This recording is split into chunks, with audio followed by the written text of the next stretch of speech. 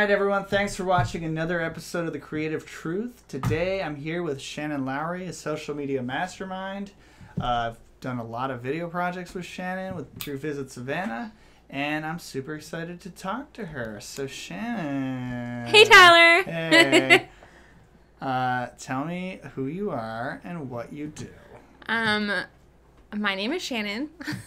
I am the content and social media manager at Visit Savannah, and I create amazing content for Visit Savannah's social media channels, and I manage our leisure and non-leisure channels, and I basically just try and get people to come to Savannah. And I know you haven't always worked in social, so kind of walk me through like how your career is kind of played out and what you went to school for, where you're from, and up to what you do now. Yeah, so like you, spoiler alert, I am a Yankee, recovering Yankee, destined to be a Southern Belle. I'm originally from Pittsburgh. I got my degree in dance, and I moved to Savannah in 2014, and I danced with Savannah Ballet Theater for 5 seasons. And while I was doing that, it was a part-time gig, and while I was doing that, got into some administrative work, realized I wanted to be in hospitality, got hired at Visit Savannah at the front desk. 6 months into that, I became the social media coordinator, and then 2 years later, which was just this past year, about a year ago, I became the content and social media manager, and so that's kind of how I climbed my way up through Visit Savannah, and I stopped dancing ballet professionally about a year ago, and I still kind of perform here and there. So when you were like 17, 18, whatever, like getting out of high school, what was your like dream of what you wanted to do if you had one? I thought I was going to be in a ballet company. Like that was the end. Anywhere. The end all to be all. I didn't want to be in New York. I didn't want to be in a major city. I didn't think I wanted to be in LA. I wanted to be in kind of like a mid-sized city. At that time, some major places like on my radar were like Atlanta, Pittsburgh, Salt Lake City, which is still kind of a major city, but at the time it didn't seem quite as overwhelming. Salt Lake City's like a big city for dance, or just like both. So the company there has like a multi-million-dollar budget, and it's like one of the oldest companies towards the West Coast in the U.S. And I mean, it is like a pretty big like metropolitan area, similar to like Denver and Vegas and stuff. But I wanted to be kind of in a mid to large city in a smaller comparatively dance company, and I thought that was where I was going to go. And it's kind of what happened, but not in the way that I thought it would. And I literally cannot remember. How did you end up in Savannah? I had come here when I was like 14, actually going to ballet camp in Orlando. My parents stopped here, like we stopped driving from Pennsylvania, like as like a halfway point kind of. And I fell in love with it. And then fast forward, kind of like forgot about it. This was when I was like 14. Fast forward like 6-7 years later, I'm in college. My roommate and I, also a fellow dancer, were sitting on our couch watching House Hunters, and they were in Savannah, and we were both like reminded of how beautiful Savannah was, and we sat there and we held hands, and we were like, if we can go to Savannah, we have to go there. And then we found a company here, and we both auditioned, and we both got in, and we both moved here. Wait, who's that? Avery. Oh yeah, that's right. Yeah. That's right. That's so funny. I forgot that. Yeah. Yeah. So, and we all have a story of like how we ended up here. Yeah. I was stuck between moving to Indianapolis, staying in Pittsburgh, or coming to Savannah. I had like 3 different company offers, and my parents drove me to Savannah like 2 days before I graduated college. Like we just packed up the car and drove down here in like a day, and then drove back. And it only took like just getting here and being here for a few hours to be like, oh yeah, like this is where it's at. So tell me, for a little background, this podcast is called The Creative Truth, and it's basically I'm talking to artists and people that perform, like have a non-traditional a career or income, and it's a way to kind of give advice, give some pitfalls to avoid. And for me, my background is all in video, but now I'm a full-fledged podcaster, and so like you kind of follow this a little bit, and there's a lot I would change along the way. So for some context, how do you make most of your money? I make most of my money at Visit Savannah right now.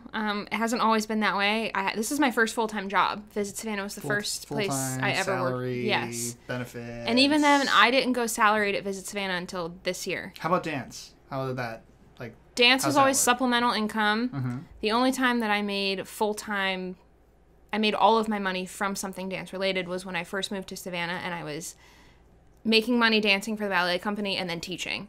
And that was my full-time, gig. So I was a full-time independent contractor as a dance teacher. And then I kind of started to, do less of that and do more administrative work part-time. And then until I was at Visit Savannah, that was my first full-time thing. And when you started Visit Savannah, I know you were looking for ways to kind of move up, but you didn't think Actually, I know this to be true. You didn't even really have social media for yourself. No. So you didn't think maybe I could manage the social media channels. No, I didn't even really know that was a thing. I knew I wanted to move up in the organization. I knew that I was capable of doing a lot of different jobs. I was kind of focused on either going up the marketing ladder or up the sales ladder, kind of whichever one presented an opportunity first. Not too late. I'm going to stay on my marketing side of the river. And, so it worked out. So let's see. So you and I, this is weird too because I feel like you outshine me in front of the microphone. No, you don't. I'm more of the behind the scenes guy typically, but we produce videos where I'm behind the camera and we brainstorm ideas, and then you were doing crazy things like going in the ocean with flip-flops or with what do we call them? Flippers, on. yeah. Or looking at things with binoculars and there's tourists walking by and just all this crazy stuff that I would never do, but you put yourself out there. I have no shame. Yeah, and is that just part of who you are, or is that part of the performance background, or where does that? I think it's a little bit of both. For instance, when it comes to a show, you do anything for a character, but the more you can be above and beyond and bigger, larger than life, the better for on stage, live acting.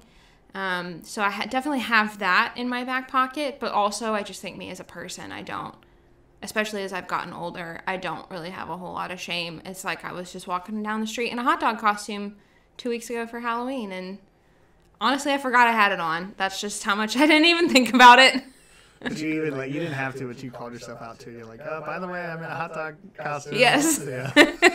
Just so people knew. Just so people know. Don't be mean. Yeah, and people were still mean, but whatever. Which we'll get to. We will get to that. Okay.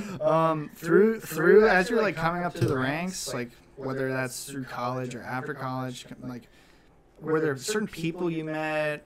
Or were there certain coincidences that happened? What were your big breaks that kind of helped you elevate and move up?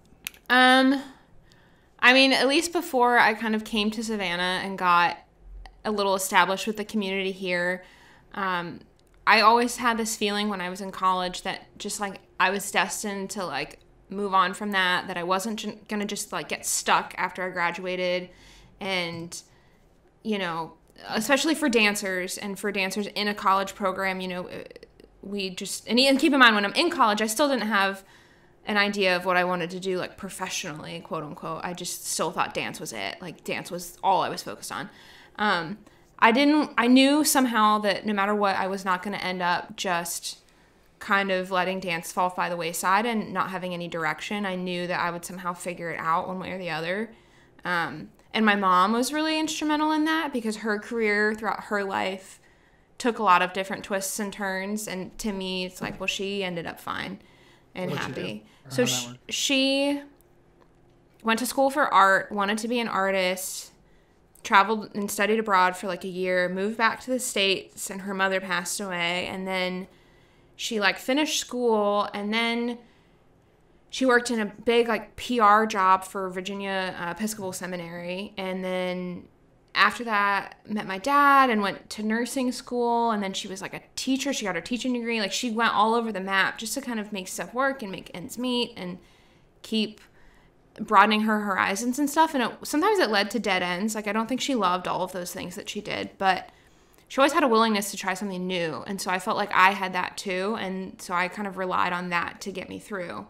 But then when I came to Savannah, there were some mentors that I had that were really instrumental in guiding me to where I'm at now. You know, I had a supervisor at a part-time like exercise job at the marshes of Skidaway Island, and she was amazing, and she was the one that told me like Visit Savannah is the place to be if you can get in there, get your foot in. And she did everything she could to help me, you know, beef up my resume and everything like that. She was really good. She was a really good mentor in getting me here. That was Michelle Rice. If she listens to this, she'll know it's her. Michelle. Shout out, Michelle.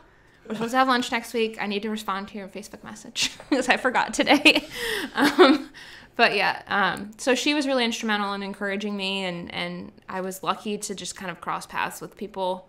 Mava Beard is another one that helped me kind of get in the door at Visit Savannah. Is that how you say that? What? Is that how you say that? Her last name? Bird? Beard? I don't know.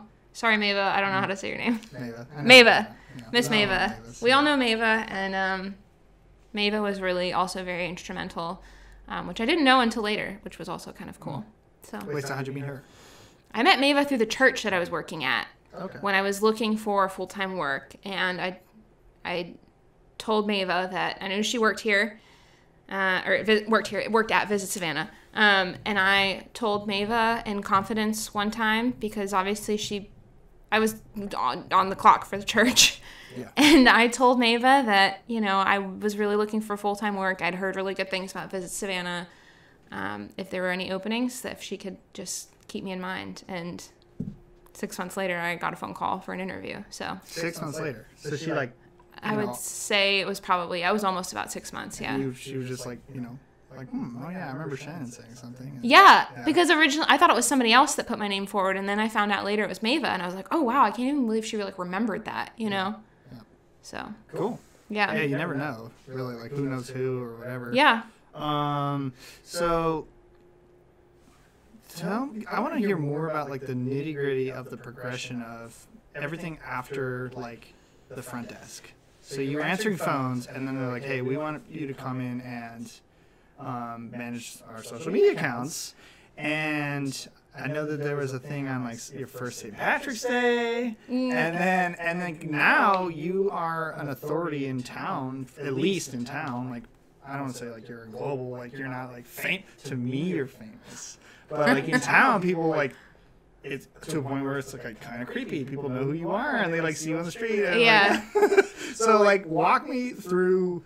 You were answering phones, and then they want you to manage social media accounts to like where we're at now, and the skills that came with that. Okay, so when I started at the front desk, like and Joe, the president at Visit Savannah, knew this and told me this during my interview, that this was not, the front desk was not my forever desk. Like he knew that was something I was going to outgrow very quickly, and I did. And I would say after probably I was getting at about the 6 month mark, and I was starting to, you know, if I'm not going to move out of this, I don't know how long I can stay here. I just was not being challenged, you know, in any way, or in a lot of ways. And it wasn't anybody's fault. It's just the nature of the position and the nature of where I was at my age and in my career. But luckily I had been invited to start shadowing the marketing team and coming to like the weekly marketing meetings. And so I was really adamant in those meetings about like, please just let me be involved in any projects or any meetings, or, you know, just listen to things, you know, whatever it is. Like I just want to learn. And so at about the 6 month mark, I was getting really restless, and luckily this position opened up. There was a shift. And I also advocated for myself. So that was when our marketing, I don't remember what her title was, marketing manager, I think, at the time, left, and I approached the VP of marketing and said, you know, I want to know if this is going to open anything up. Is there going to be any shifts? I'm interested. Please put my name in. And luckily there was. So then I became the social media coordinator, and then that was really challenging. It was much more overwhelming from the desk than what I even expected. I knew it was going to be a much higher level job, but and the workload would be a lot more, but I was not expecting what it was. And I think I stayed my first full week. I remember being in the office that Friday night until like 8 or 9 o'clock, like finishing just my weekly load, which was, in hindsight, compared to what I do now, like not even that much. I just was not used to it.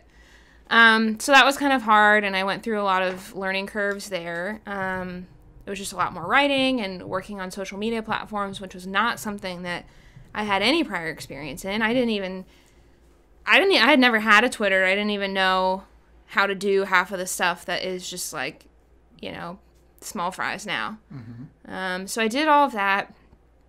Yeah, I had to go through like some of the like paying my dues stuff, like Facebook Living the St. Patrick's Day parade, which was tough because it's my favorite day of the year and I always hang out with my friends and my family, and now I had to... Wasn't there some caption too that was like too informal? Oh, yeah. That was the Instagram story I made about it. Oh, yeah. So I made this Instagram story promoting St. Patrick's Day decor like a week before St. Patrick's Day. I didn't say that. Oh, wait. No, I think I did say these decorations are lit. Yeah, I know. You look back now and you're like, God, how did like I but now you could actually get away with it though. Yeah, now I could, but back then that wasn't the brand voice, and it wasn't my voice clearly, and I had to go through some learning curves and some tough little slaps on the wrist to get up to par a little bit. So, and now you basically like help shape the voice, and we'll talk 2020 COVID and all that in a little bit, but like now when people are just mean, like pointlessly mean, you're kind of taking this approach of like, we're gonna not be mean back, but like we're gonna clap back a little bit. Clap back culture. Part of it's like social media culture. Part of it is my individual personality. I don't like to take things laying down. I have, I think, pretty strong comebacks, even if I don't always verbalize them. They're generally rolling in my head.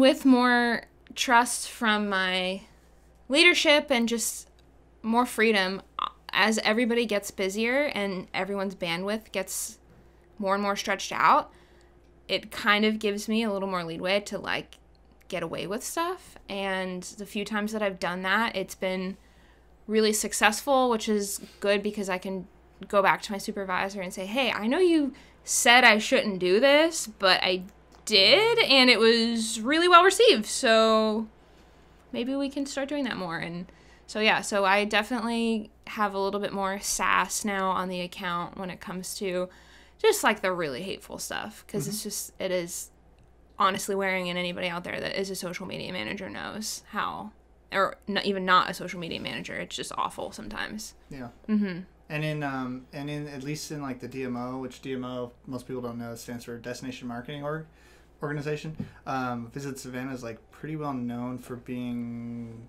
fairly groundbreaking in a lot of our social like efforts. Maybe the podcast too. Definitely the podcast. Yeah, so shout out. We produce another podcast. Shannon and I produce, where she's the host and I'm the producer, called Savannah, Georgia, Anything But Ordinary. You can find that. Drop a link below. But if you're listening, it's visitsavannah.com/podcast. And so you'll get to listen to hours and hours of Shannon, not me. And we like it that way. But that's like, that's kind of a nice little segue. Like, so you Facebook Live, and now they've rolled out Reels, and like it's always evolving and changing. You have to stay current. You have to you can't do it the way things have always done it. What are some skills that you want to add to your repertoire in 2021 and moving forward?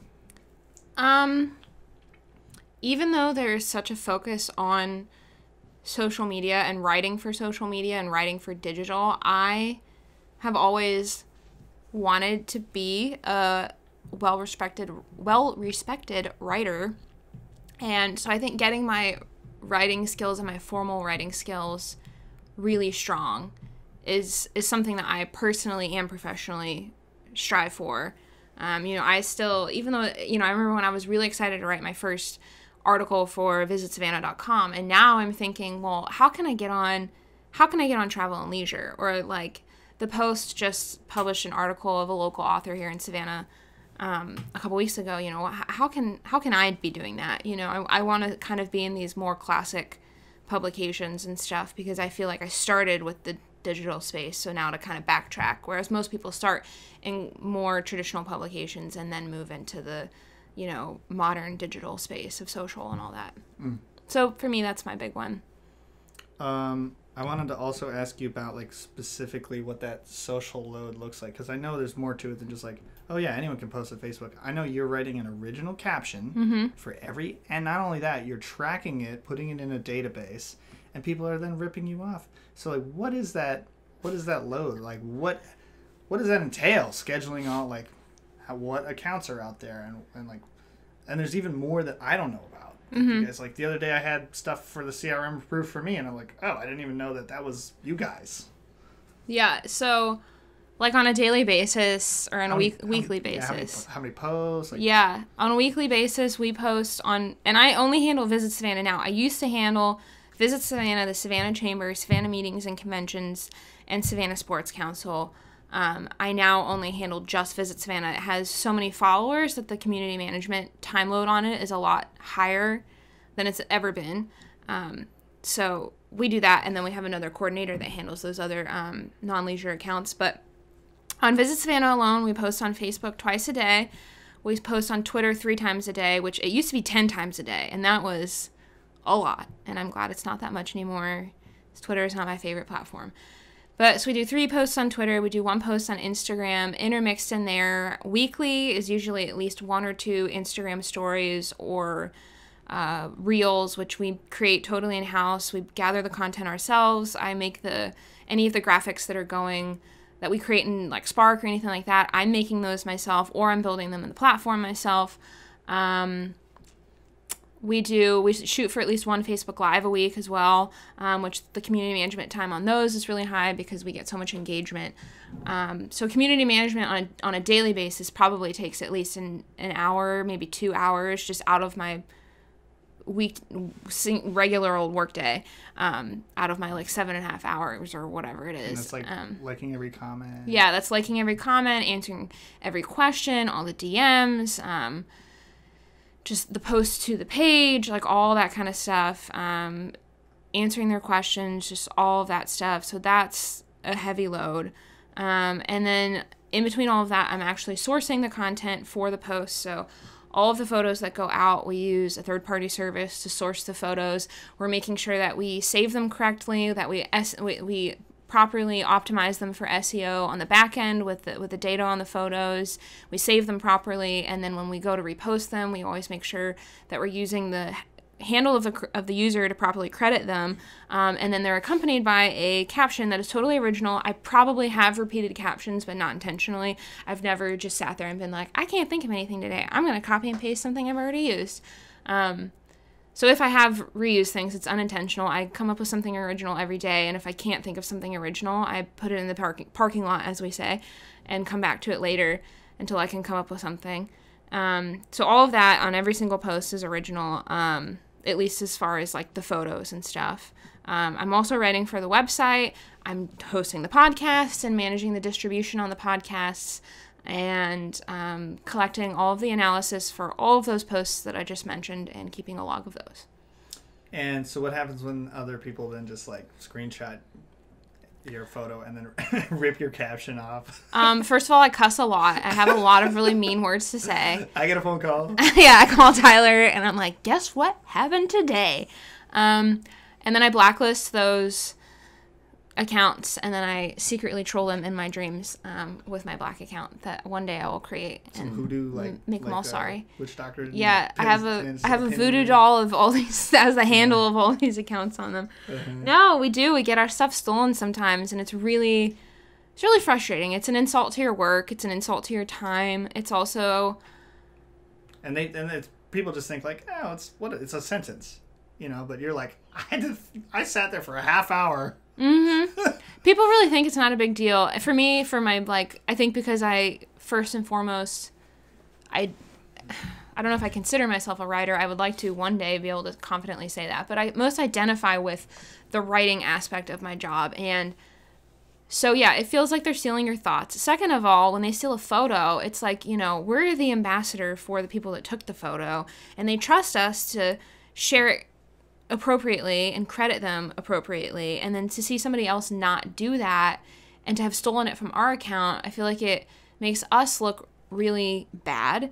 And it's frustrating because I know a lot of these photographers, and, we'll reach out to them and say, hey, like, this account reposted this or whatever, or credited us. They should have credited you. We tried to adjust it. I'm so sorry. And they get really upset too, because nobody wants to have their photos stolen. It's just not, it's not cool. It's not cool in any way. And I know, like, you've kind of, as you're moving forward, like, I know you mentioned that community management's, like, not one of your favorite parts of it. No. So, like, how would you like to, I mean, it's just, there's so much more that goes into it that people don't either realize or understand. So, like, what are the best parts of it, and what are the parts you could, like, miss me with that, The best parts of community management, there's probably two parts to that. The first part is always, as a content manager, having tabs on the sentiment of your audience. So I wake up and I check the accounts, and I know exactly how my audience is feeling and reacting and what they're saying and how a piece is doing, and you just feel very plugged in and tapped into the online conversation, which I don't necessarily feel. For instance, we have a weekend manager. I don't feel like I'm that plugged into what happens over the weekend because I'm not managing it, which is fine for a 2-day period, but I think it would affect my ability to a certain extent in what I do if I didn't do it every day. So that's kind of like the catch-22 of it.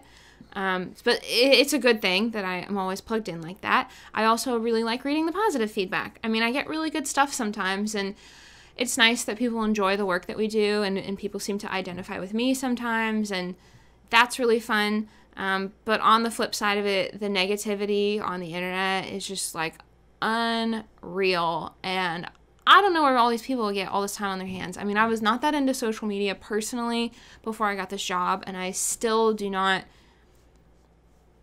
spend that much time. I mean, I spend more time on my own social media now than I did before, but I'm still not as obsessive about it as it seems like some of these other private users are on the Visit Savannah accounts, and it just baffles me. I just wish people would think before they hit enter. So this is the one question that it's like everyone's sick of talking about, and it also will kind of prevent this from being super evergreen. But the elephant in the room is COVID-19, and just kidding. We're like socially distanced enough. I mean, it's kind of really hurt the travel industry. Yeah. And like, how has it specifically affected managing the website and social? And like, I know a lot of this, but I probably don't even know the full extent of everything we had to do to like adapt our messaging and the stories we tell. And I know I'll let you talk. No, yeah. I mean, you know most of it. We have to look at everything with a magnifying glass. Everything has to be... I mean, and in 2020, there have been a lot of things that have happened in 2020 that have caused that. But we look at... And some of it's good. But we look at everything with a magnifying glass. Everything gets looked through 10 different lenses before it gets posted or published or scheduled. Just the tone, we had to... And I pride ourselves, our team did that really well, I think, at the beginning of COVID-19. We immediately adjusted our tone and how we were talking to our audiences, and we were very mindful of not rubbing things in people's faces. We knew we were in a good destination and that we were better off than most, and but we were very mindful to try and be inspirational with that messaging and not just making people jealous and being, kind of mean about it. Which is being like, come on down, like, it's like... Yeah, we were trying to be responsible, which is hard too, because, I mean, we work for an organization that relies on people coming to our city, but ethically, we were kind of trying to tell people not to come. It was really difficult, I think, for us from a content standpoint and a messaging standpoint. I think across the board, we all just tried to adjust our sentiment and just empathize with the audience. which was good, but at the same time, it was really frustrating when the audience didn't always empathize with us as real people. Most of the time, people do. And there were some really awesome moments that we had with our audience, connecting with them through the COVID crisis. But there were some really not awesome moments too. And you kind of just have to take them all in stride. So for other people that are maybe young people that don't know what they want to do, or they think like, maybe I want to go into social, maybe I want to go into, maybe they're in school for marketing or PR or something. Like what are some ways to either fast track their career, or where can they go to kind of like learn more about how to get into it, or how should they like dip their toes in for the first time? For you, it was very organic. So. Yeah. I almost feel like not qualified to even answer that because it literally fell in my lap. Do you need a college degree? Yeah, I would say nowadays you need a college degree to do social management. I don't know that you necessarily need a college degree in like communications or marketing with a specialization in digital content. If you were 17 and you could go back and you knew that this, like, you were going to go down this path, and rather than dance, like, what would you have studied? I still would have done the same thing. Yeah. Yeah, I would have done the same thing. I don't personally believe in regrets like that. Like, I did what I did at the time because... Yeah, I know. I did what I did because it was what I wanted at the time, and I knew that I had to do it at that particular time. I wasn't going to be able to dance when I was 30. And I always just figured, or I could have, when I got old. And I just figured if I really felt so strongly that I wanted to go back to school for something else, then I would just do it down the road. And I still agree with that. I don't know what people can do now. I really think that focusing on the strength in writing in social media is really important. I think people assume because it's digital and because it's born out of a casual connection experience, the strength of the writing isn't important, and that could not be farther from the truth. We both know Larissa Allen, our friend, former coworker, and she has a background in journalism, and it showed so much, and that's why she was able to develop such a strong voice on Visit Savannah social media before I came in and started handling it, and she, kept our website going really strong, and she just had a really strong voice. So I think anybody that's interested in being in social media or digital marketing needs to really focus on writing and just being flexible and being open to not just being stuck to social media all the time. It's storytelling. Mm-hmm. Yeah.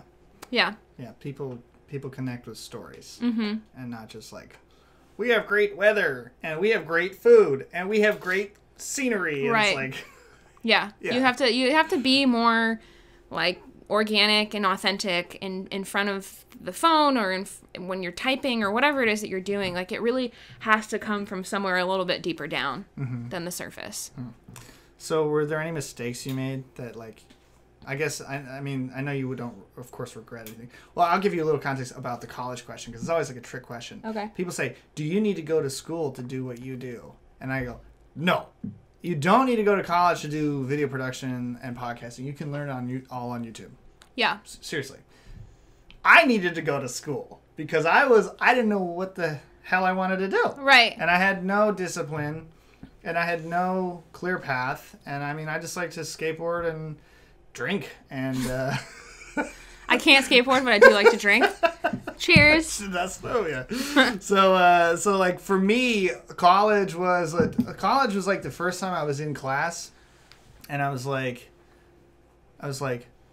oh, everyone wants to be here. Like, everyone wants to learn more about like holding a camera and like how to frame up a shot and like how to tell a story. And so I was just surrounded by other people that were like very passionate, and I was like, oh, I'm like good at this. And so it wasn't like sitting in, I don't know, like history about, right. So I was just like, I don't know. And so like as I got through school, and by the time I got out of school, I was involved in everything, like in all the extra stuff. So I don't think necessarily everyone needs to go to school to do like video and podcasting stuff. But like if you're not sure, like, first go to the military, but then second, I guess, go to college. Get some like discipline, some structure. I mean, I need and a haircut. And a haircut. So I never like I don't regret it, but like yeah. like if I guess like if I was just like my 30-year-old self in my 18-year-old body, like I would be like, okay, I could learn all this online.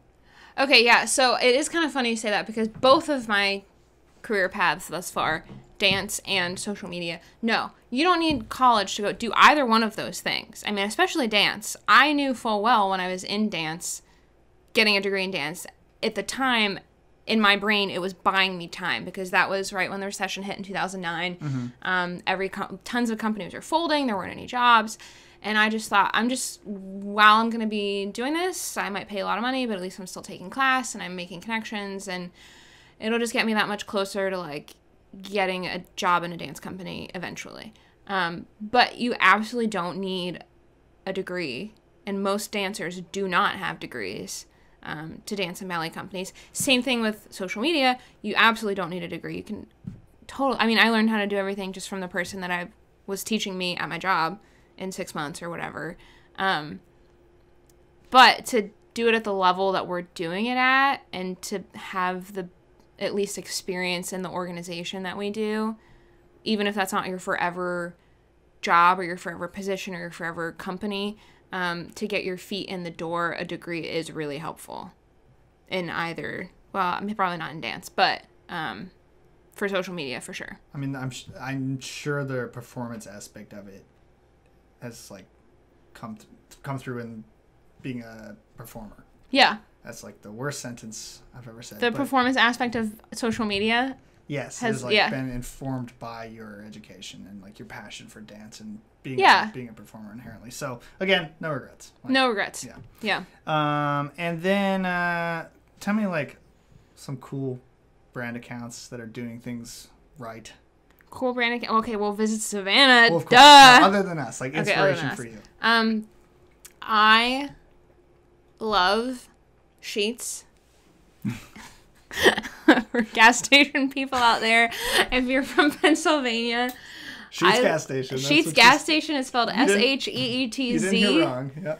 Yep. They, I think, are branding geniuses. They've been reinventing themselves through the decades, like as it's become important. They were some of the first people to be in the digital space. They have a really strong social media presence, a really strong brand voice. It speaks directly to their audience, and it has changed through the years. It has not stayed the same. They are constantly looking at their insights and reevaluating who they're talking to and who they're trying to identify with, and it shows in the campaigns that they come out with. And to me, that's the mark of a really good brand. You know, they're not stagnant.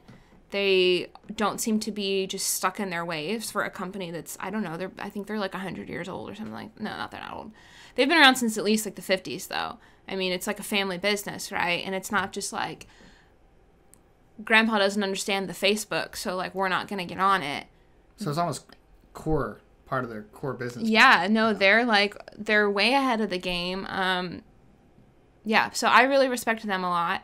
My dream job is to run the Wendy's Twitter, just because like there are no rules and you can say whatever you want without cussing, and you don't have to respond to anybody if you don't want to. Some other really good brands. Oh, here's another really good one that I recently looked at. Hinge, the dating app. Their Instagram feed is hilarious. It's so funny. It perfectly reflects, and so subtly, the idea of Hinge, which is that they're kind of supposed to be like... And their product works. Their product works. I met my better half on Hinge. Shout out to Petey. But no, regardless of that, they pride themselves on being like the app that's meant to be deleted. Like they want you to like find a person or whatever, find happiness. Like that's their whole thing. And they make fun of the ridiculous things that are in dating culture now in the 21st century, and they like turn it into memes and into these like funny videos, and they do it in a lot of really creative ways, and then they put it all out on their social media accounts. So they're not just promoting the app itself, but they're promoting a healthy dating culture and really the ideals that the app stands for, which I think is really cool, and they do it in a really approachable way. On their Instagram account, you said? Mm-hmm. Cool. Yeah. Let us go into a couple other little segues. Shannon is a nicknames. She is a social media guru. She's a mastermind. She's creative. If you can't tell, she's got a wonderful personality. You are now like working towards kind of like helping consult businesses into how they can better perform on their social media channels. Like, tell me about that and how that's looking and moving forward and how that's going to go.